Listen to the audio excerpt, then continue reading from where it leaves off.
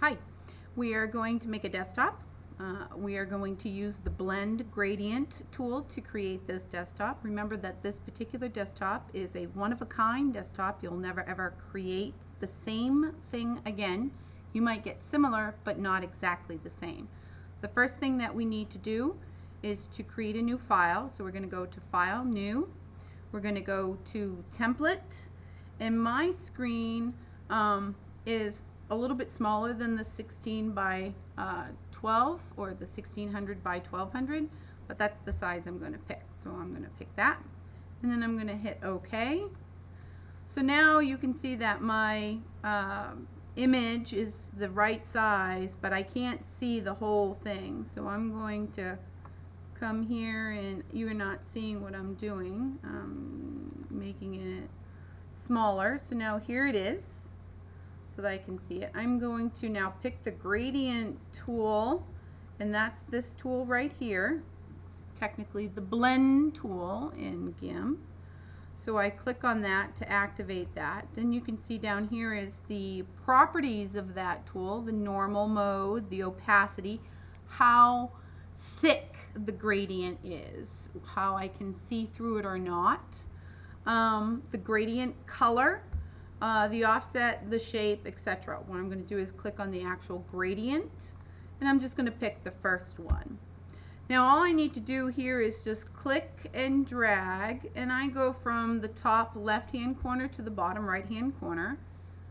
That gives me a nice thing. Now if I click and drag again, it changes up a little bit. I can keep going like this. Now that's cool, but it's not super cool.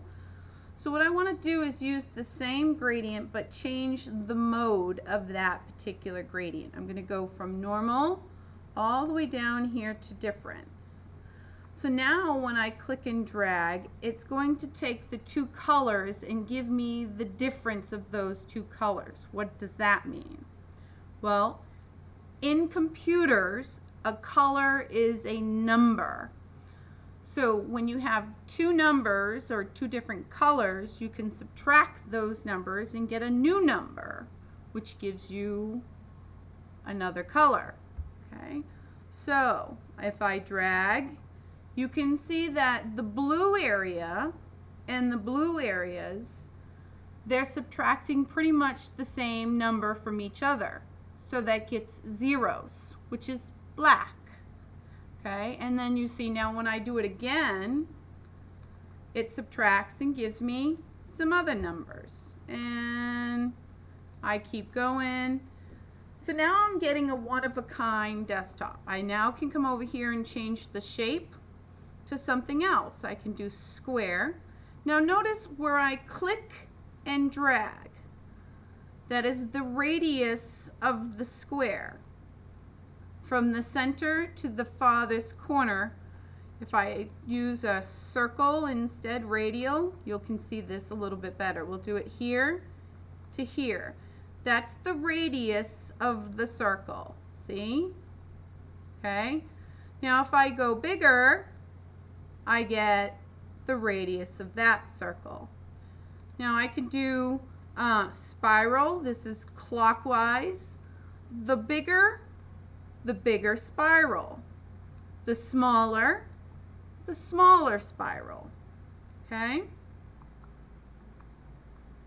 And now we're going to save it.